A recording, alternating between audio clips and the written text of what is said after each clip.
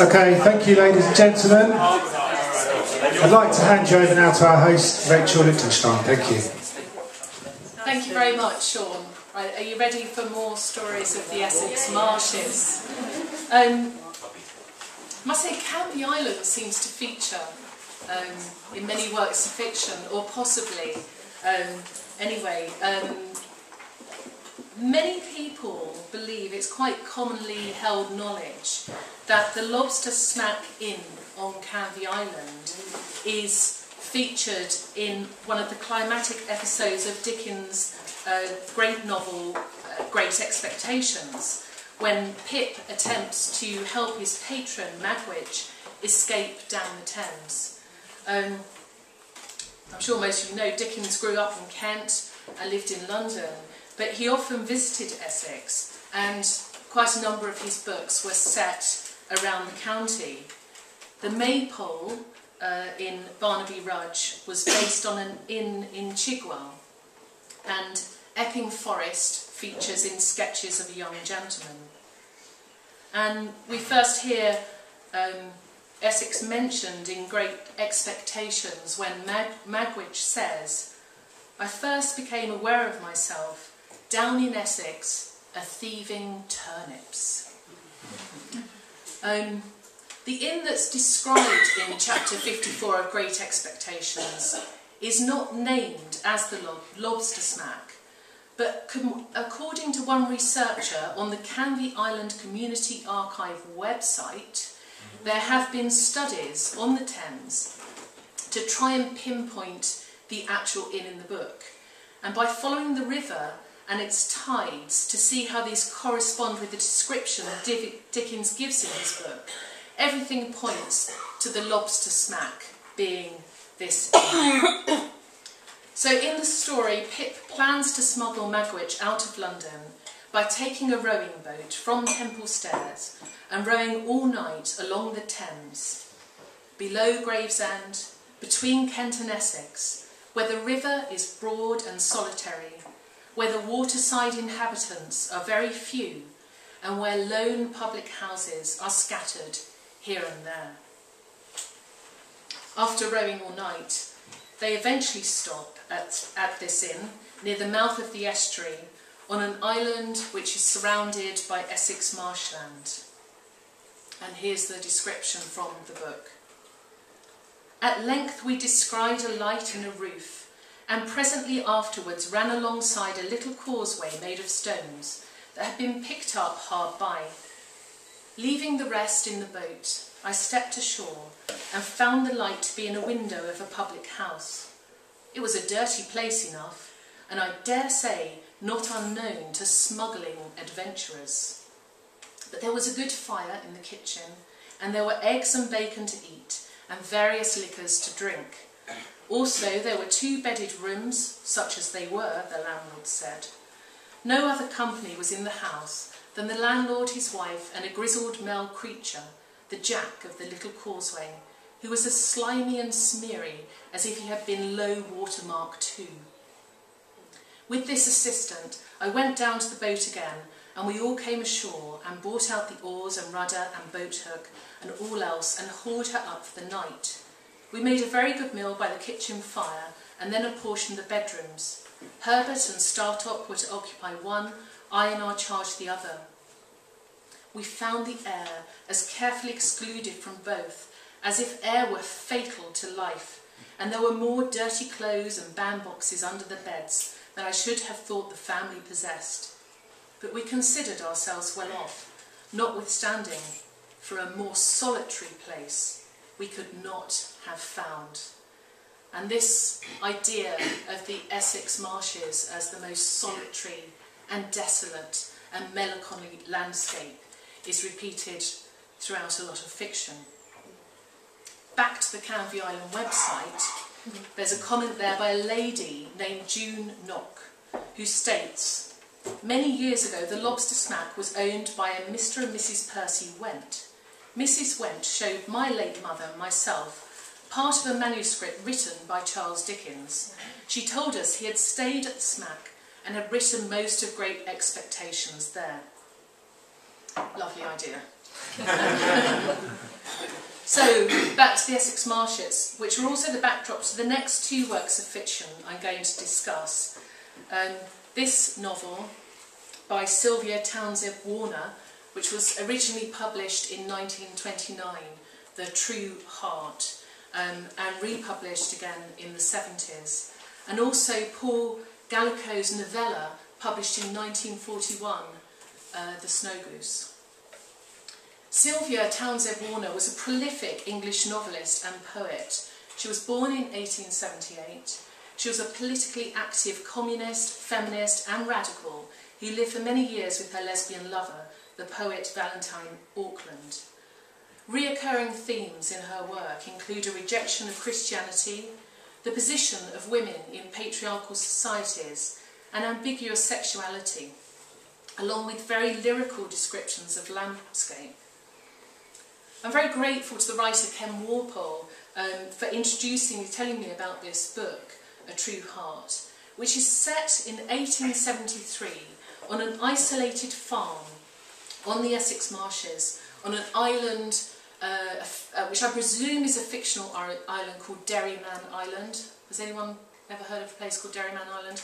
Well, I'm quite convinced that she is talking about Canvey Island here. The protagonist of the novel is a maidservant called Suki, and she arrives at this isolated farm on this island from an orphanage, which is surrounded by the sea. She describes the landscape as wild and austere. The solitude of the landscape weighed upon her vision. She felt afraid of the marsh. I'm going to read a very evocative description of that marsh here.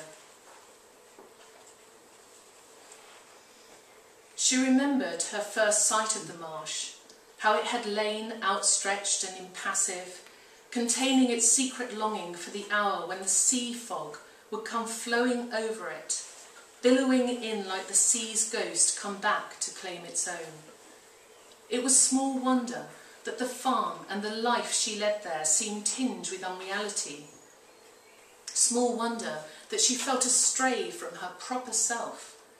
It was dreamlike indeed that she should be washing clothes and baking bread where once the fishes swam.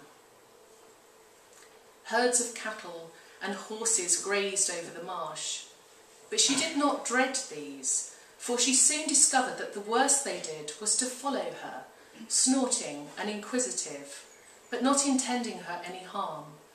It was the sea itself that she dreaded. I really recommend reading this book, which is set not just, shall we say, on Canvey Island, but also partly in Southend, which is described a number of times in the novel as a very middle-class town with gentry ways, where men were made to wear top hats and women had fancy dresses.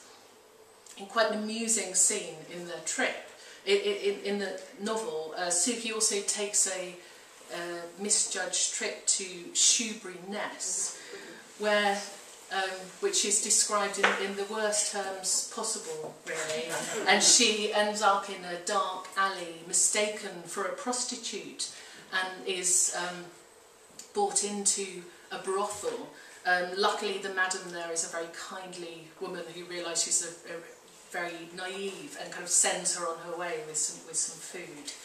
But for me, the most powerful sections of the novel are the really poetic descriptions of the Essex marshland. And then this other wonderful novella, The Snow Goose, which is also subtitled A Story of Dunkirk. And it was first published in 1941, and again was a huge bestseller. And it tells the story of a lonely hunchback artist who lives in an abandoned lighthouse in the marshlands of Essex, and of his friendship with a young girl who brings him an injured Canadian snow goose. I think, again, that this book is set in Canvey Island, particularly after I came across this note in Joseph Conrad's most famous novel, Heart of Darkness, which does again mention the Essex coastland, and he refers to kind of passing Chapman Lighthouse, which he calls a three-legged thing erect on a mudflat which shone strongly. And notes in the back of the book state this lighthouse was built in 1849 on a mudflat off Canvey Island to direct shipping away from the dangerous sandbanks. It was, through further research, I discovered it was dismantled in 1957 after an inspection found the metal supports to be badly corroded. I don't know if anyone here remembers this lighthouse or... Sorry? You can still hear the bell. How extraordinary. Oh,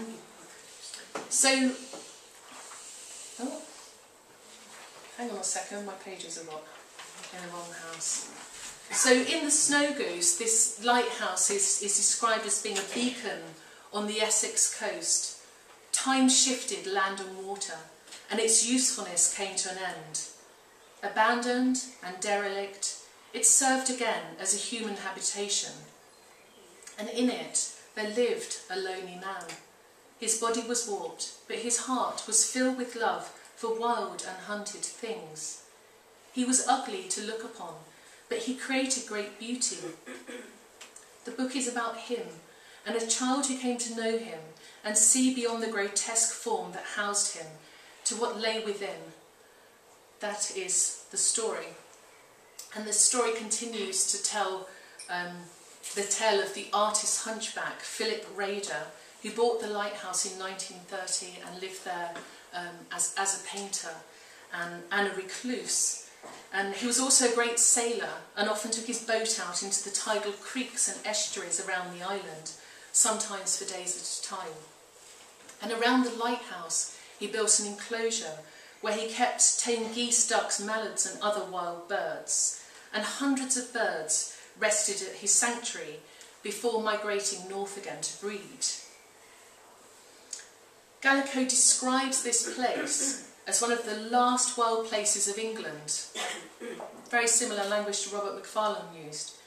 A low, far-reaching expanse of grass and reeds and half-submerged meadowlands, ending in the great saltings and the mud flats and the tidal pools near the restless sea.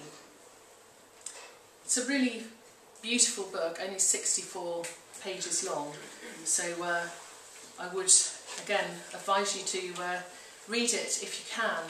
And the story continues that one day a 12-year-old beautiful girl, who slender, dirty, nervous and timid as a bird, but beneath the grime as eerily beautiful as a marsh fairy, came to visit him with the injured snow goose in her arms, which she found kind of shot and dying, lying in the marsh.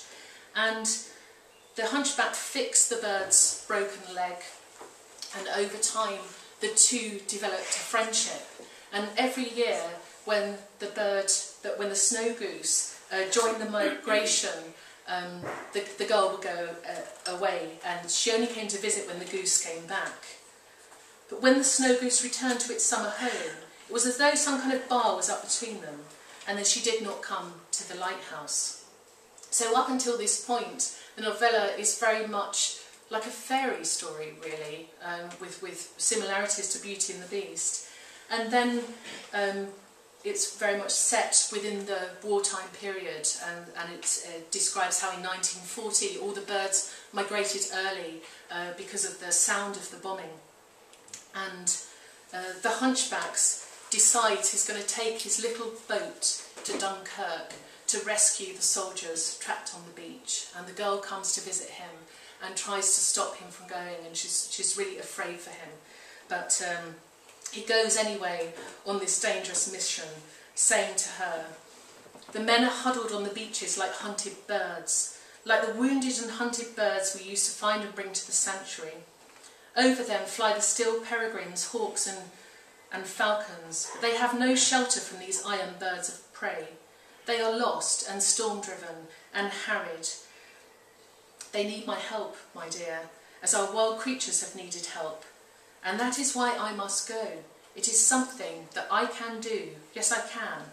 For once, I can be a man and play my part. And he goes off to Dunkirk, and we hear in the story how he rescues repeatedly many men from the beaches and takes them out to the larger steamships further out.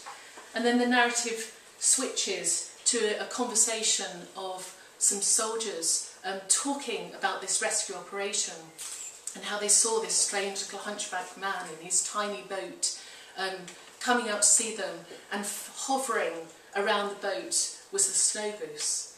And then the narrative switches again, and in the final scenes we learn that he's killed in the retreat from Dunkirk, and the book ends with the girl, the lone figure of the girl on the marsh,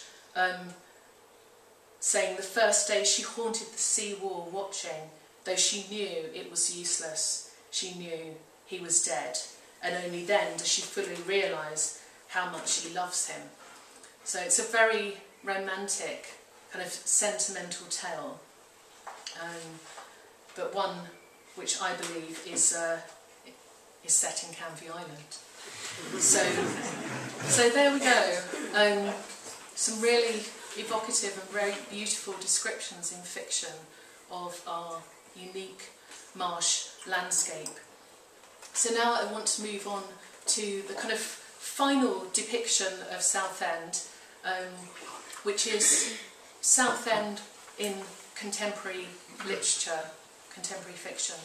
And the next speaker I'd like to introduce you to is the author, the chairman of the Authors Club, the literary critic and writer Chris Schuler, who's going to talk to us about another extraordinary novel which features Southend. So a warm hand please for Chris Schuler.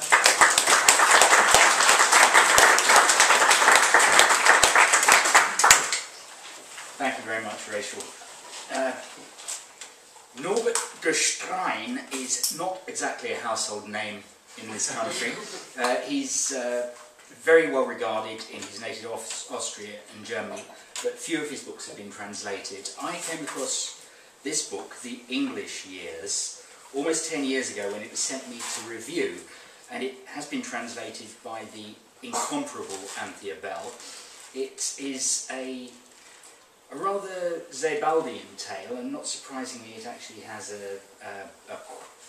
some praise from W.G. Sebald himself on the front, about a man who flees to Britain from Austria after the Anschluss and is interned as an enemy alien on the Isle of Man. This immediately struck a chord with me because when my father and his brother first came to this country to escape from Nazi Germany, they were... Can you all hear that? Yes, okay. When my father and his brother first came to this country, they were interned as enemy aliens. My uncle on the Isle of Man and my father on Lingfield Racecourse. When the novel begins, the protagonist, Gabriel Hirschfeld, has died after living for many years in Southend-on-Sea as a kind of eminent cantankerous recluse, the author of a highly reputed work on the Jewish experience of emigration, and then nothing else for many, many years. The narrator, who's an unnamed Austrian woman, goes in search of him to Southend and meets up with his third wife, I believe, his surviving widow. It was Sunday and clear weather when I visited her in Southend-on-Sea.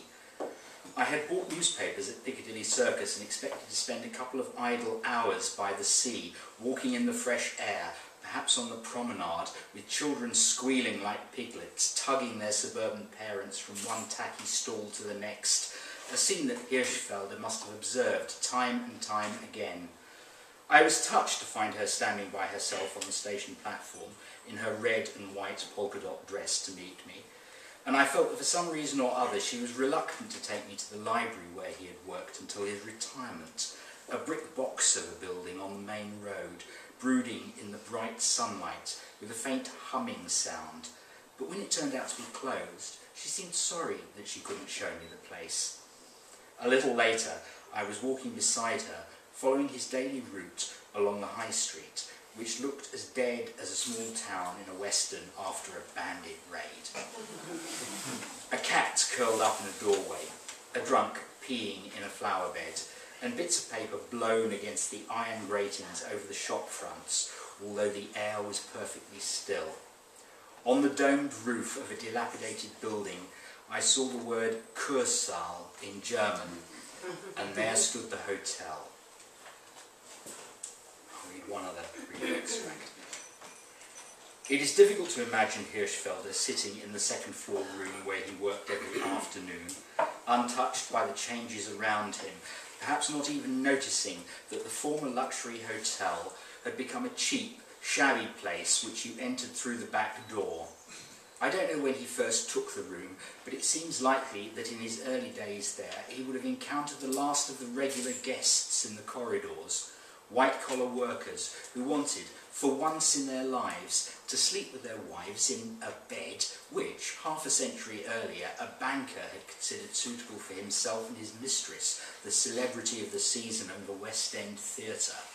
Flashy people, these latecomers, who ordered cheap meals from the harassed waiters in the dining room, eating from the china used in the past by a baron and baroness, for you only had to go back far enough in the visitor's book to see the most illustrious names flung into the air like a handful of confetti. A few ladies and gentlemen of the upper classes probably still looked in now and then, staying the night elsewhere, but taking a nostalgic stroll into their past, over the worn carpets, glancing into the empty ballroom as if memory alone were enough to conjure up a ballerina pirouetting to the strains of a string orchestra. And if he wasn't deaf to such echoes, then he must have picked up some of them, or a hint of the ghostly life in the billiard room, crammed with tables and chairs, or in the bar with its spotted mirrors showing the faces of the figures who haunted my fantasies, gentlemen in top hats and tails, ladies with feather boas or cigarette holders, and hairstyles plastered to their heads. But before the time came when whole coach parties of pensioners would descend on the poor, maltreated building. Standing on a rise high above the beach, it must sometimes have looked to him by night like a ship run aground, I told myself, whether brightly lit or already dark, a vessel seeming to rock slowly in the autumn wind, an old crate lurching in a leisurely manner, groaning as it deviated from the perpendicular above,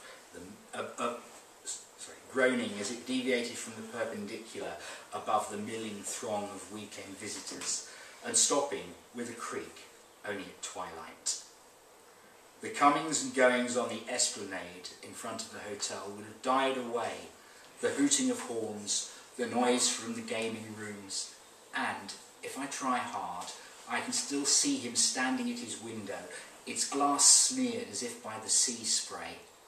I imagine him lingering there, raising his eyes above the struts of the amusement park that reared up grotesquely in the darkness, looking out at the bobbing lights at the mouth of the Thames and the pier, said to be the longest in the world, where the narrow-gauge railway train would set off with a playful rattle in the daytime, as if to carry its passengers on when it reached the end, out over the water and into the sky.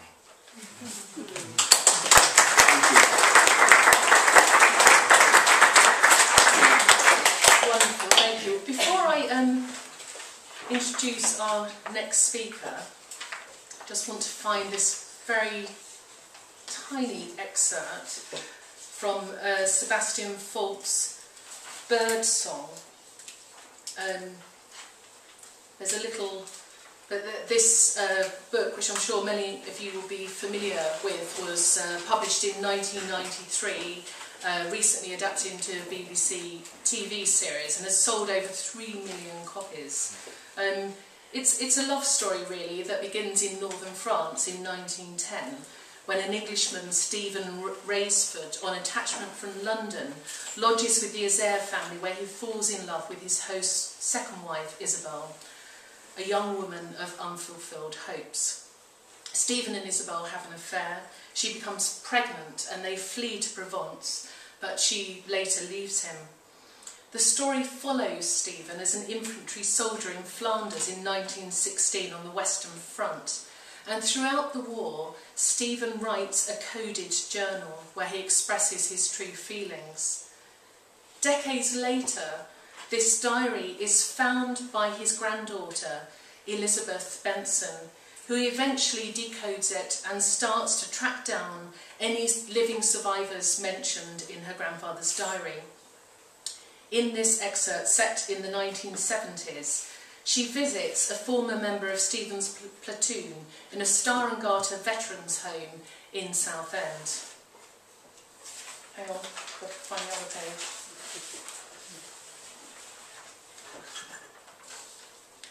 Elizabeth was compelled to take the train from Fenchurch Street, one of British Rail's recent corridorless variety, with new orange plush on the seats. She bought a cup of coffee down the rocking carriage, wincing as the boiling fluid seeped out from under the lid and onto her hand.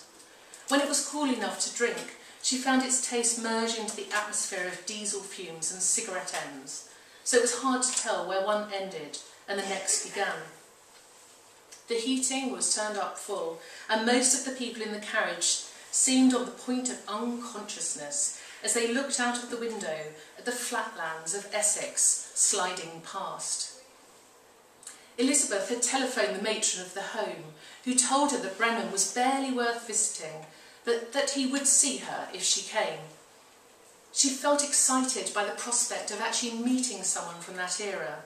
She would be like a historian who, after working from other histories, finally lays hands on original source material. She had an unclear picture of Brennan in her mind, although she knew he would be old, and to judge from what the matron had said, decrepit. Yet still she envisaged him in uniform with a gun. It was raining when she emerged from the station in Southend. She opened the door of a blue Vauxhall taxi in the forecourt. The car moved off over the glistening streets, along the front with its long, dejected pier and crumbling Regency hotels.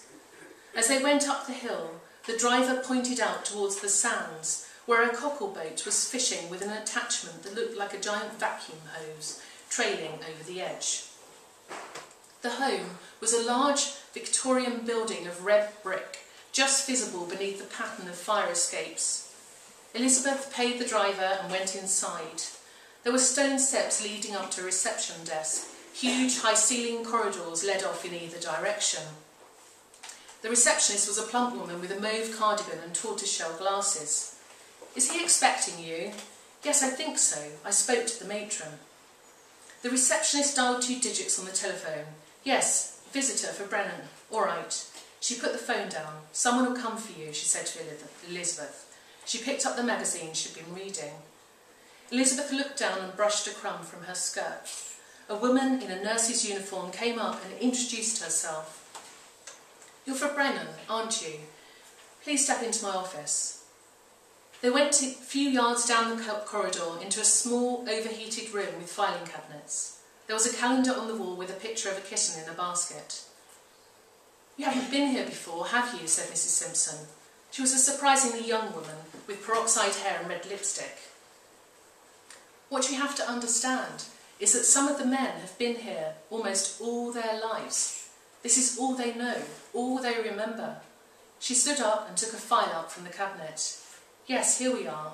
He was admitted in 1919, your Mr. Brennan. Discharged in 1921. Returned 1923. He's been here ever since, paid for by the government. No surviving family." Elizabeth realises that no one has been to visit him for 60 years. And she goes to talk to him, doesn't really recover too much information. And afterwards, she stood on the road that overlooked the water, breathing gulps of salty air in the rain, digging her fingernails into the palms of her hand. She'd rescued some vital connection. She'd been successful in her small errand.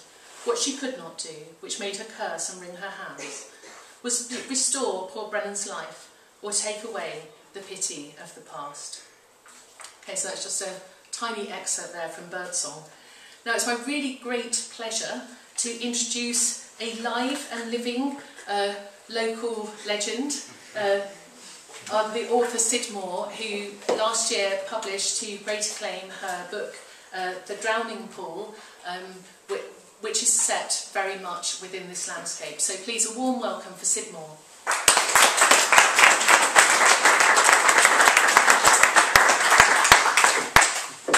Hi.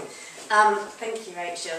This is a ghost story, but it is also very much a bit of a love song to Lee, I think. So much so that when I was writing my second book, I asked the publishers, do you want me to set it in Lee again, because you loved it? And they said, oh no, set it in some other quaint Essex village. So it's set in Chalkwell. But this one is set in Lee. I'm reading from the beginning of the book. And this is a scene in which Sarah Gray, the main character, and 3 of her friends have decided to relive their youth and go up to Hadley Castle, have a bottle of wine and tell stories. Okay. We were sat on the bushy grass in the shadow of Hadley Castle. Well, I use the term castle, but that's an exaggeration. It's been around since the 13th century, but is little more than a ruin. 1.5 towers and an assortment of odd stones. As dusk ebbed into night, I could just make out to my left the white-boarded fishermen's cottages that speckled the dark slopes of Lee, from the jagged tooth of St Clement's Church down to the cockle sheds on the waterfront. Scores of miniature boats nestled in the cradle of the bay. Around us, the hawthorns of Hadley whispered in the breeze like softly crashing waves. Corinne suggested we build a fire. Her husband, Pat, is into that survival rubbish. Consequently, she has a talent for coaxing fire out of the most stubborn wood and fragments. As the last of the twilight disappeared, she did herself proud, which was perfect timing because the moon was on the rise now and the air had chilled. There were no clouds, and away from the fug of orange street lights, out there on the hunchbacked hill, the icy light of the summer constellations was clear and bright. Moon shadows were everywhere. The tide had come in around the marsh of Two Tree Island, and the gentle ting-ting of moored boats drifted up to us from Benfleet Creek. Across the estuary, the pinprick lights of North Kent villages blinked like hundreds of tiny, nervous eyes. I remember Sharon saying how much she loved the view, apart from the industrial plant on Canvey Island. That's a bloody eyesore, she said. Martha threw a fag butt into the fire and said, well, I like it. It's a contrast. Industry versus romance. It's ugly, Sharon answered. This place is Constable painting. Then you see that. It's rank. People always got this wrong. True, Constable captured the castle in oils. I saw a sketch of it once at the Tate. But it wasn't one of his romantic idyls. Painted after his wife's death, he had picked out browns the colour of crumbling leaves, livid raven blacks, dismal ash greys. The castle, a skeletal ruin, was desolate and alone. And the sky was strange. If you looked at it closely, you could see Constable's brushstrokes were all over the place. The air was turbulent, full of dark storm clouds, pregnant with terrible power, like something was in them, waiting to come through. I sensed that when I first saw the picture, and I just know Constable felt it too. Back then, in the 1820s, she would have been young and beautiful. She used to wander there often to escape the town. Maybe they met. So anyway, Sharon blah blahs about the rural prettiness being scarred, and Martha's on about nature and industrialisation. Then I say something about how the biggest chimney, which has the ball of gas burning above it, reminds me of Mordor, the Eye of Sauron to be precise. I kind of like its otherworldliness, I said, and Sharon went, "Ooh, hark at you, Mrs. Spooky," and everyone laughed. I don't mean it frightens me. I knew I sounded like a petulant teen. The wine had fired my blood. But there's plenty of other things round here that do. Sharon must have heard my indignant tone, because she was straight in and pacifying me with platitudes. "Yeah," she said, "I know. Not all the local history's quaint." She shot a look at Corinne. "Isn't this place meant to have something to do with an old earl's murder?" We all looked at Corinne, who shrugged. Though not related, Sharon and Corinne's families were inextricably intertwined in the way that happens when generations are content to live in the same place for a good length of time. Corinne came from a very old Lee family, so we automatically deferred to her on all local matters. "Probably," she said, "I know a mysterious lead coffin was set down on Lee Beach around that time. Some locals had that it was a murdered nobleman. My dad always said it was the body of Thomas, Duke of Gloucester, who had been killed by Richard II's men in Calais. He was strangled with a sheet so violently that his head was severed. The coffin was whisked up to the castle. The next day it vanished." "How awfully sinister," said Martha, and took a long swig of her wine. Sharon coughed on her fag and told everyone that St Clement's steps creeped her out. This was a steep pathway that connected the old town on the seafront to the newer parts higher up. "I always feel like I'm going to have a bloody heart attack when I get to the top. And people have done, you know. They used to try to bring coffins up by a different route, which wasn't at such a sharp angle, but then some posh bloke built a new house and closed that road off as he wanted a bigger garden." "It was the Reverend Robert Eden, actually," said Corinne. "And it wasn't exactly a house. He built a new rectory as the old one was falling down. It houses the library now." "Right," said Sharon, completely disinterested. "Anyway, everyone in the old town had to start using the step to get the bodies up to the church. But it was so steep, a few of the pallbearers started popping their clogs at their mates' funerals. Imagine that. My neighbour swears blind Churchill is haunted." She punctuated the sentence with a Vincent Price cackle. We all looked at Corinne again. This time she smiled. "Perhaps it is. For such a small place, this town has lots of stories. There was Princess Beatrice way back in the 13th century, daughter of Henry III. He arranged for her to marry a Spanish count, but she fell in love with a local man, Ralph de Binley, and ran away to Lee to elope. Someone found out, and they caught the couple on Strand Wharf. Ralph was sent off to Colchester, accused of murder, but managed to escape back here, where he was banished from England, never to return. Some say on clear nights you can see Beatrice out on the wharf, waiting for her lover, pacing up and down, crying her eyes out. I didn't want melancholy tales on a drinking night. I was about to make some kind of glib comment to lighten the tone, but Sharon got in before me. "Pass me the bucket," she said. "That's not spooky. I thought we were doing spooky." Corinne looked put out again, so I grabbed the wine and refilled her. She fixed her eyes on me, like a cat noticing a wounded pigeon for the first time. Her eyes widened, and she paused theatrically, then said, "Aha, well, if you want spooky..." Her fingers made a kind of flourishing gesture in my direction. "Look no further than our namesake here, Sarah Moore." I groaned and rolled my eyes.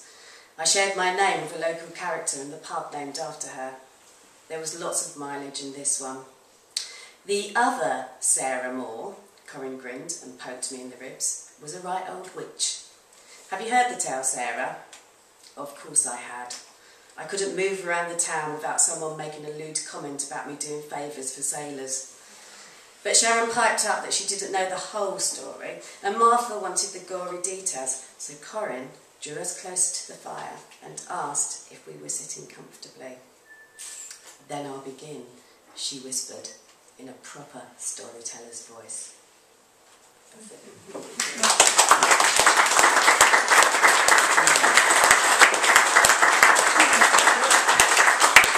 Thank you so much.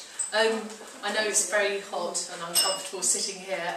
So tonight I've shared with you just a few of the wonderful little treasures, fictional excerpts that I've found about Southend. And I don't know if anyone has brought anything along with them that they'd like to share. Have I missed anything out? Does anyone know of anything else? Well, if you do, later on, please do let me know. Stay a while and have another look in the bookshop and have another glass of wine. I'd just like to really thank you all very much for coming along tonight, and a very big thank you to Metal and the whole team for hosting this wonderful event. So thank you very much, and a particular big thank you to Emma and Steph and Camilla for making all this beautiful food that we've had tonight. I think we've all been hosted really well, and a very big thank you to the Book Inn as well for bringing along all those wonderful local history books. I hope you've enjoyed the evening, and I hope you'll come along to the next Salon event. You should find on your chair a leaflet about it. We're going to have 3 speakers, and I'm actually going to be reading on the night from my new book, which I've just spent the last 5 years writing.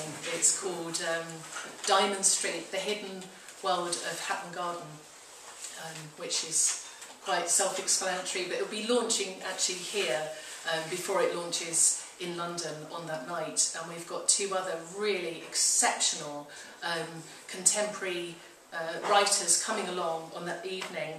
Sukhdev Sandhu is coming all the way from New York to join us. He's a very well-renowned film critic, writer and lecturer, and he's going to be speaking about this extraordinary project called Night Haunts, where he followed in the footsteps of various Londoners who work through the night. So he was kind of down in the sewers with the sewer flushers, he was up with the helicopter police at night, he spent a night in a convent. Really amazing book.